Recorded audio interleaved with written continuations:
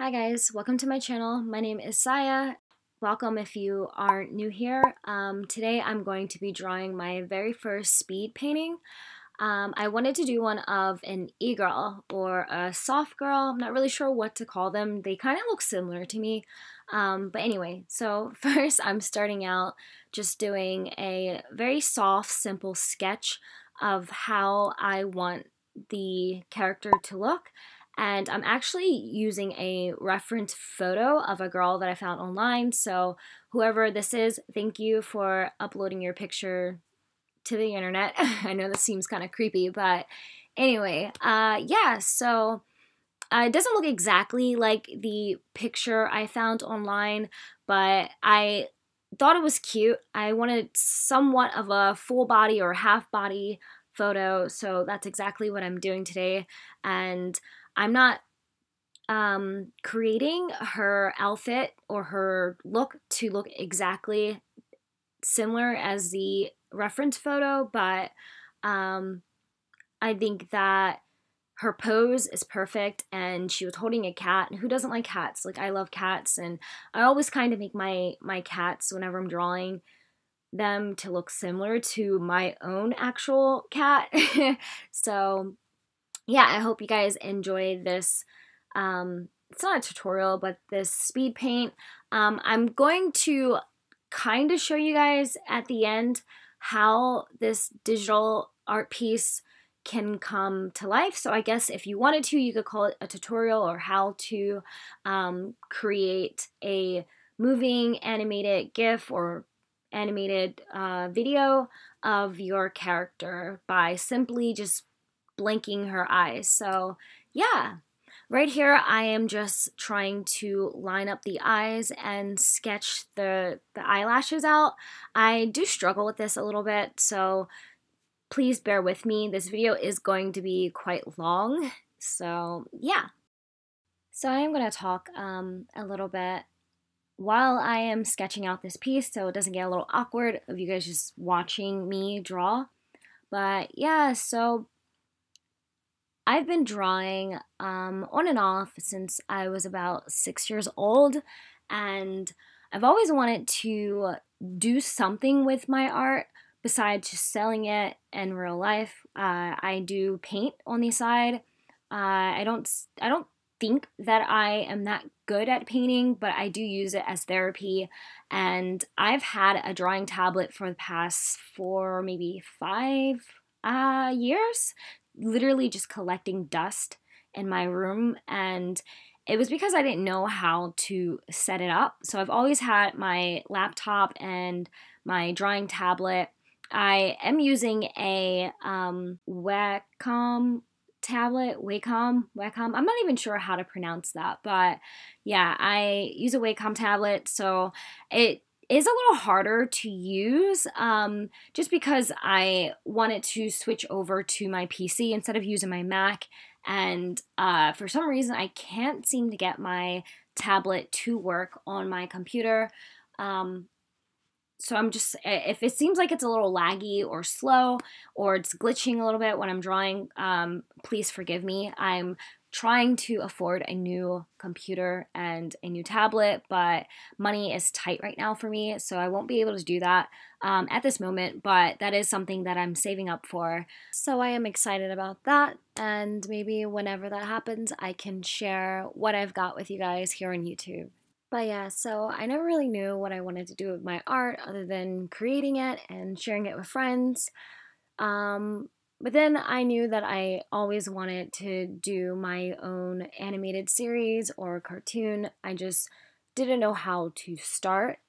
So why not start off doing it for YouTube, or at least showing people, since I already show people how I create my art, why not show it on YouTube? So yeah. But yeah, so speaking of creating art and sharing it with friends, I used to post a lot of my art on my Instagram, but then I came across this problem where I would have random people that I guess they knew of me, like we lived in the same city.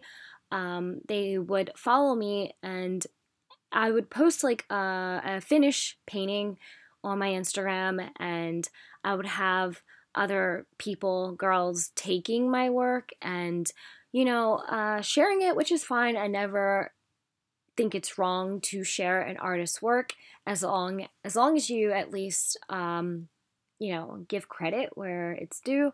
I think that it's great that people admire my art. Not that I think it's that great.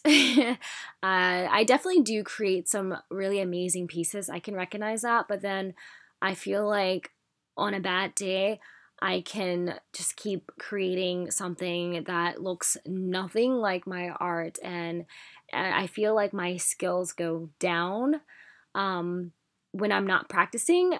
But yeah, so I stopped posting my art on Instagram because I was getting a lot of theft on there, and people were just taking my art and just claiming it as their own. And you know, of course, I'm a little bold. I'll say something to you, you know, if you're doing this. But I just felt like I wasn't really getting much out of it. People weren't really at least telling me that, oh, like, I love your art. Not that I really need them to say that, but if you're going to post something that doesn't belong to you, why not just show appreciation for that person's artwork, especially if they're a smaller artist?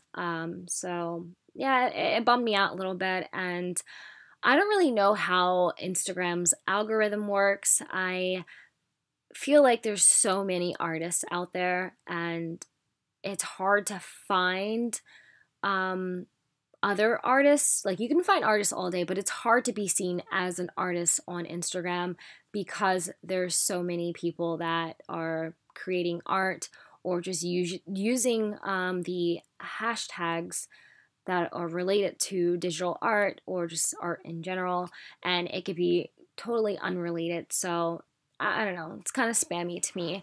So yeah, I felt like it would just be better for me to, at least if I'm going to be creating, to just share what I'm doing on my YouTube channel. And this is why I'm starting out with doing my animations on here. And I hope that they're somewhat interesting or, you know, engage certain people, because that would make me happy to see other people actually enjoying my art and discussing it and giving tips and, you know, just sharing advice on here. And at the same time, I can talk about things that I like to talk about on my YouTube channel at the same time if I wanted to, instead of just making videos filming myself talking to the camera. I feel like it's a little more productive to practice doing my art and recording it and sharing it online.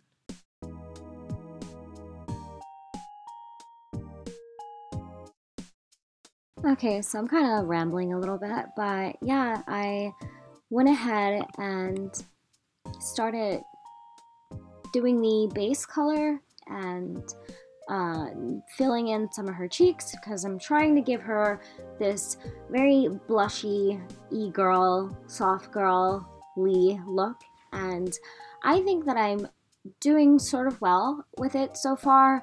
I mean, it looks a little sloppy starting off, but I am the type to build in layers. So just because it may look like one thing in the beginning, it may look completely different by time I'm finished with the piece that I'm doing. I will add different shades of colors, maybe in her hair. I'm using like a burnt orange, and then I go to like a darker burnt orange, and I'm outlining her hair and adding just some lines to make it look a little more natural. I'm not that good at drawing hair, but I've been doing it long enough to say that it looks somewhat decent.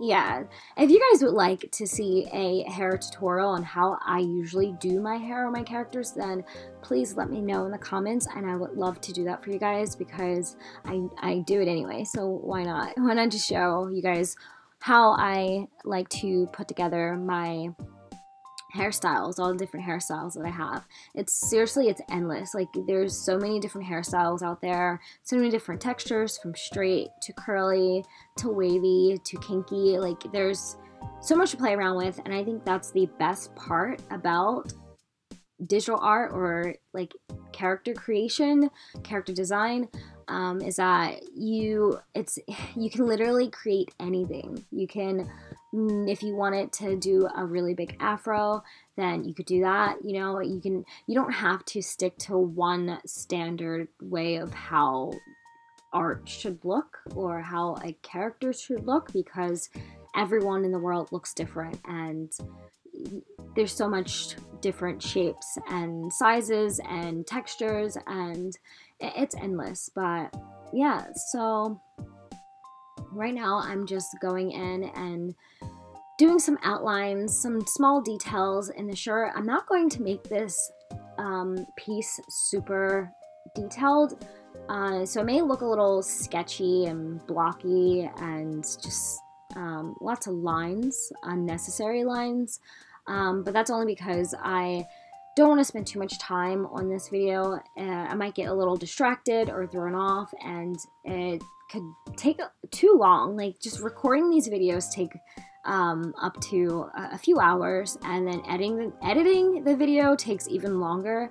The process is just, it's not dreadful, but you have to really focus on what you're doing while you're doing it, and hope that, you know, you don't miss any mistakes. So if I look like I'm rushing it, then I probably am rushing it. I'm going to at least try to do a little bit of shading, and just to give it some dimension to it. Is that the right word? I'm not even sure, but yeah. What's next? So you can see right here, it's starting to come to life a little bit. The details that I'm doing on her face, I'm trying to add a little more blush. I'm trying to give her like a really rosy, peachy pink color on her face, because I feel like it's not an e-girl or a soft girl if she doesn't have the blush. Like, I feel like that's really important in this step. Like, if you put it on the nose or a bunch on the cheeks, then I feel like, and at least like a dark eye or like lashes, like some very girly, pretty eyes. Like, I feel like that's what makes the look of an e-girl, besides the hairstyle.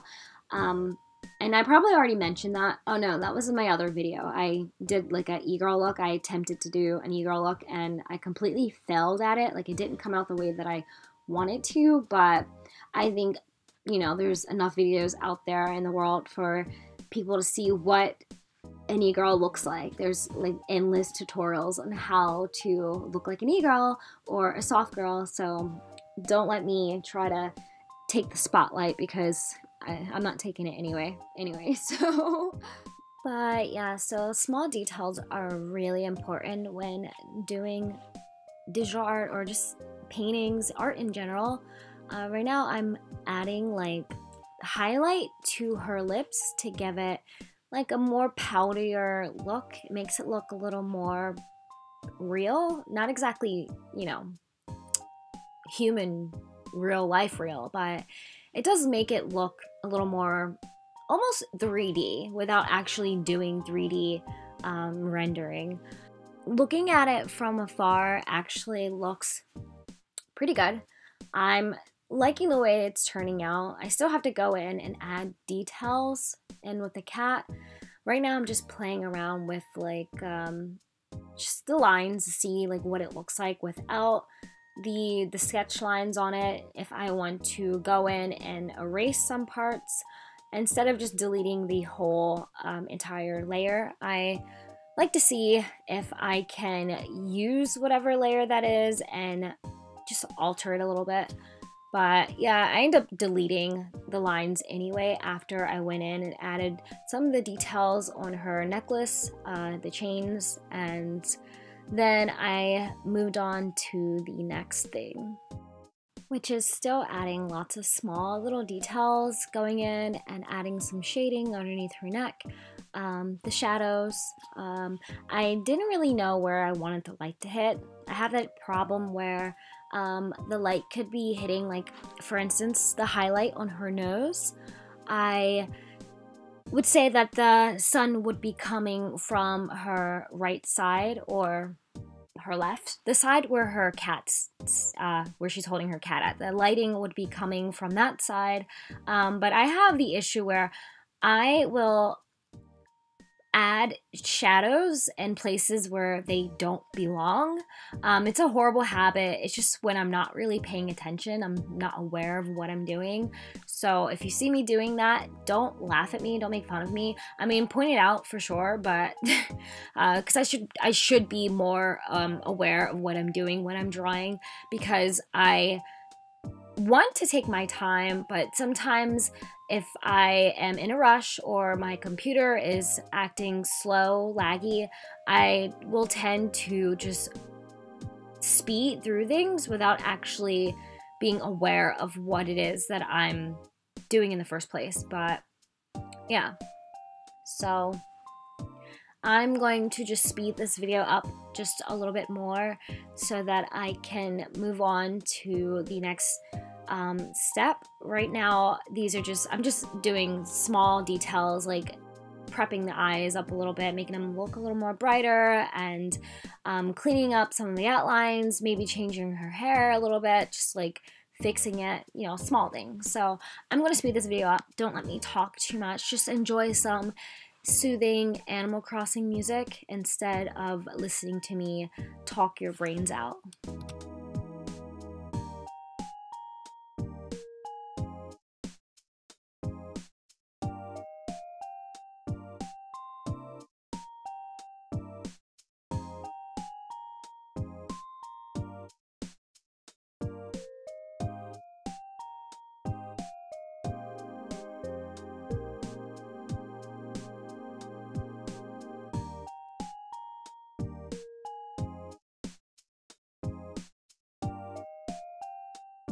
Okay, so you're probably not wondering why I'm drawing all over her eyeball.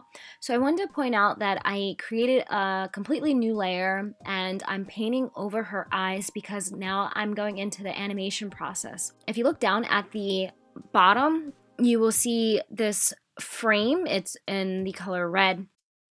I created a new frame, and this is how I do my blanking process. And I'm using the what is it called? Krita program to do my animations in because it's free. So I create a new layer right there at the bottom, and I'm basically painting over her eyes.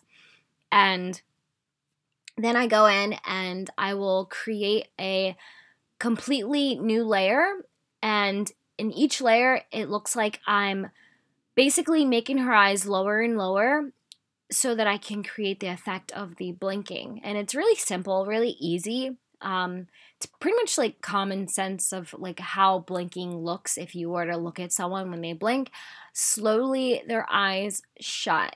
I mean, but it's going so fast, it's hard to see it, but it's pretty much the same way when you're doing animation. You're just watching someone move frame by frame. So each frame is like the next movement, and that's exactly what I'm doing with her eyes. As you can see, she's opening and closing them, and it looks pretty natural. And then I will go ahead and do the same thing with her mouth and her eye roll.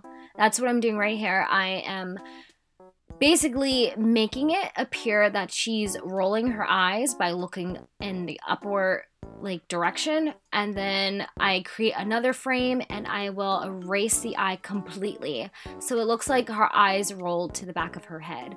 I mean, yeah, it looks pretty creepy, but I notice this is something e-girls do in their videos, like they roll their eyes or whatever and they stick out their tongue, or maybe that's just Bella Delphine or whatever her name is, I'm not sure, but yeah, so it's really easy, it's really simple. I use the selection tool to basically like trace the upper parts of her eyes and drag them down, and then I create a new layer underneath the body layer, the entire body face layer, and I color in with her skin color underneath under the eyes, so it looks like she still has skin on her face when I drag the eyes down.